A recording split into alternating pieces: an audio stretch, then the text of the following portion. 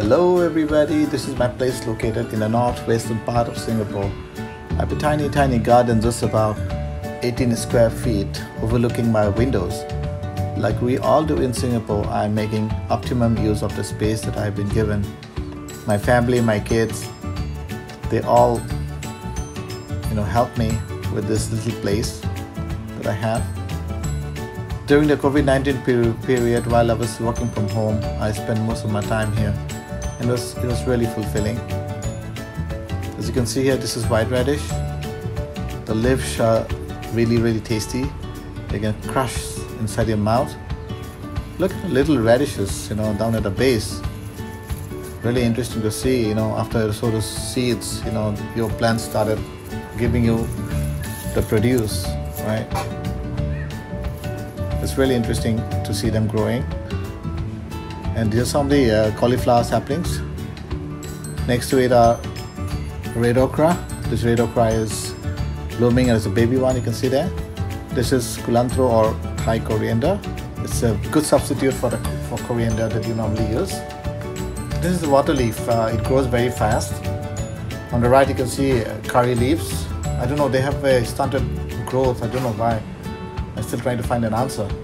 And on the left are baby potatoes. I'm trying it for the first time. Let's see how it goes.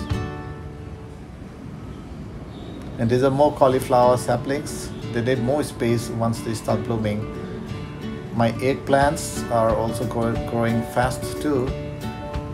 You can see them on the left, and some more eggplants, they're blooming as well.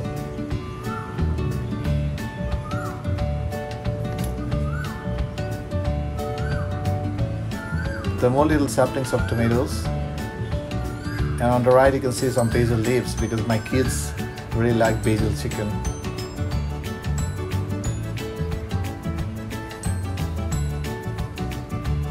There's some ginger plants which I inherited from last year's produce.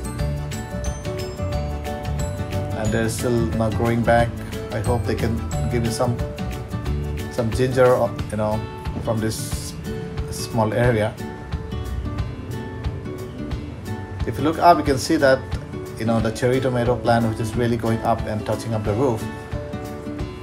And down below you can see red capsicum or bell peppers. They've already started blooming. I'm still waiting to see the real bell peppers from there.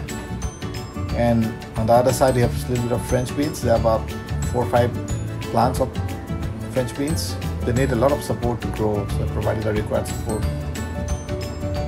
I think we all can do this. After all, it's an organic produce. Like I do, I'm sure you'll be able to add to your salad or your veggie platter. Thank you for watching. Please do not forget to like and share the video.